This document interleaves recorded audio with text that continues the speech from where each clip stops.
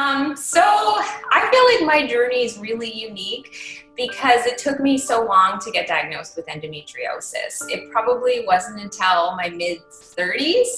And even at that point, I was working with physical therapists that specialized in pelvic floor.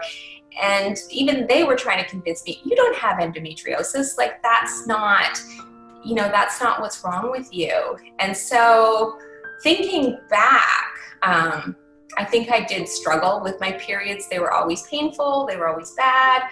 But I just toughed it out, and thinking it was normal. Everybody, has cramps. Everybody suffers like this. But with endometriosis, it's progressive, as we know. And as we get older, it just gets worse and worse and worse. And I think I was fortunate that I had child in my early 30s, and it wasn't until after that where the symptoms really became debilitating. I was fortunate that I was able to work, but I had so much pain a couple times. I ended up in the emergency room, and it wasn't until then doctors started to be like, okay, this is endometriosis. And for me, I'm a scientist, so I do a lot of reading. I went to the literature and I looked, I did a lot of research about endometriosis and what it was. And the options they had for me really weren't great because it was a hysterectomy, which, reading how well that works, it's not very good. Yeah. And so I was like, well, why go through a major surgery if the outcome is just going to come right back? And then the other option was birth control, which I've really suffered with. I have a lot of side effects on birth control, and I just don't feel great.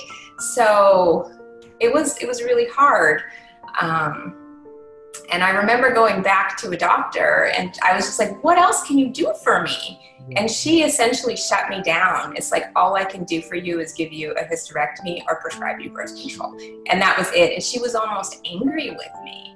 And at that point, I was just like, I didn't want to accept it. There had to be another way. What really kind of set me on this path was I had struggled a lot with the pain, with the chronic fatigue. And this all led to depression and just not feeling great. And I'd been on this path for, 8 years or so, just feeling terrible. And about this time, this was when my father died, and my dad was estranged, and I didn't really think this was going to affect me that much. Yeah. But it really kind of filled me with grief. And it wasn't really that his life, I really missed him and stuff. It was more I was grieving for the life that he didn't have. But it really led me to think about my own life. And sorry, it's hard. It's okay. I just had no idea how to get out of the headspace I was in. I was really kind of feeling trapped. And yeah, looking back, I just felt like I was doing everything I could. Yeah. But now I know I just wasn't. I wasn't listening to my body. I was just forcing myself to essentially suck it up and get through the day and just do what essentially other people asked me to do. Yeah. And it wasn't working. For me, I really struggled, I think, emotionally, just, with having the condition for so long. And I noticed that I had really alienated myself, just kind of pulled away because I wasn't feeling well, just dealing with the fatigue and the chronic pain. It really was every day was a struggle. It was hard to get out of bed. It was hard to just make it through the day. And then it was just sleep and do it again. And it was just on autopilot the whole time. And thinking about it, I had all these pains. I knew something was wrong with me, and I would just ignore all this pain and all this suffering and just be like, I can get through this. I can get through it. And I remember like I was contemplating quitting my job because it was all I could do to get through the day. And I knew I wasn't doing a good job. And I felt like I needed to be taking days off to stay in bed and rest. But I mean, I was kind of split because at the same time, I didn't feel like that was going to get me any better. At the beginning, 10 months ago, I just wasn't able to exercise, and it was mainly my digestion. Like I wasn't able to digest food. I wasn't able to absorb nutrients. I didn't have any energy. And I was just at this point in my life where every day was a struggle. Yeah. And I just didn't want to live like that anymore. And so this was when I really like started looking for people and reaching out for help. And then I was doing more research just on healing endometriosis naturally. I went online and good old Amazon. That's where I found you, because I was like searching for, you know, books on healing endometriosis naturally. And I came across your book, and then I downloaded it and I read it in about 2 days. But I also wasn't really focusing on self-care and what I could do to make myself feel better. I was just kind of essentially focusing on all the negatives, which was making me worse. And so to kind of start focusing on myself in a positive way and trying to feel better, it just kind of, it started to turn things around. I can remember even in the beginning during the 21-day challenge, just seeing little glimpses of hope. And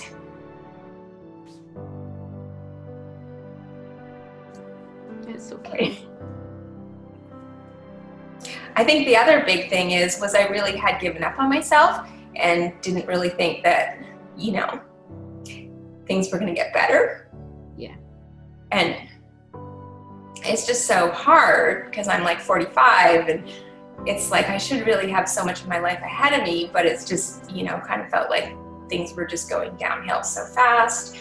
When I applied to the foundation program, I had kind of waited and I wasn't sure, and I really struggled with spending money on myself and stuff. And I was trying to like apply online and it said it was full. And I was completely devastated. I was like, I don't know what I'm going to do if I can't get into this, because I was just felt like I had nothing left. And it's just like, I knew, you know, when I thought I wasn't getting in, that I had to do this. Yeah. And I feel like my mindset has really changed.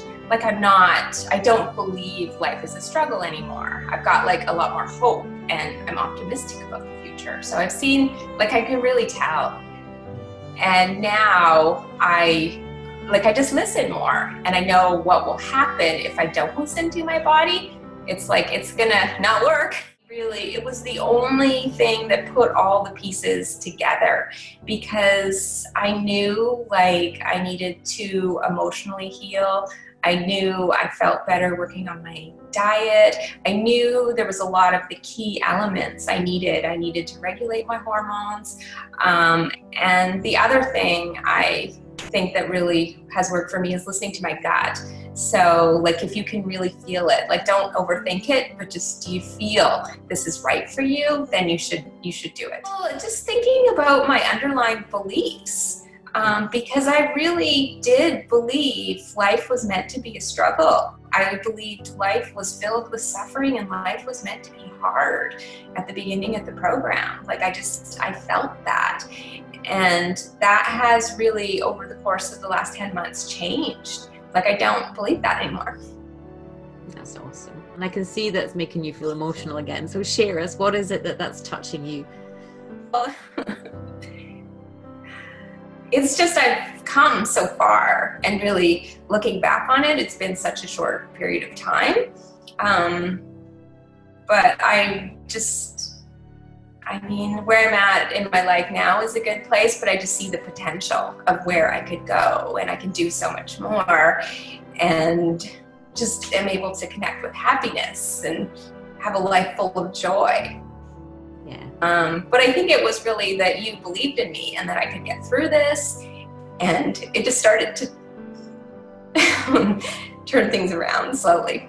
I'm just looking forward to a lot of things in my life. I didn't believe it was possible. So it's really is amazing, like over the course of 10 months that so much has changed.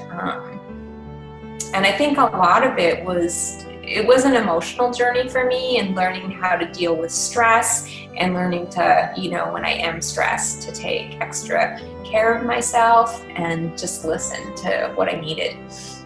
That's the other thing I would say to people, like, you're worth it. Just, it's totally worth it to keep going, even when you don't think you can. Just, if you fall off one day, just keep going. Oh, I would say believe in yourself, because you are worth it. It was hard for me to spend the money on myself, but I think it really was the only way. And I kind of knew that I was going to get better, because I knew I needed all these different parts of me to kind of work together to do everything I could to heal. And just with everything I'd been through, I was so committed to changing my life. And for me, really, I think it really was the only way. It's been a long journey, but now, like at the end, it really doesn't seem like that much time. And already I'm forgetting. I had to go back to my journals to remind myself of what a horrible place I was in 10 months ago. I mean, in the short time I've come so far. I would say thank you, Wendy. Like, the journey's been hard at times and it's been long, but it's been like so worth it.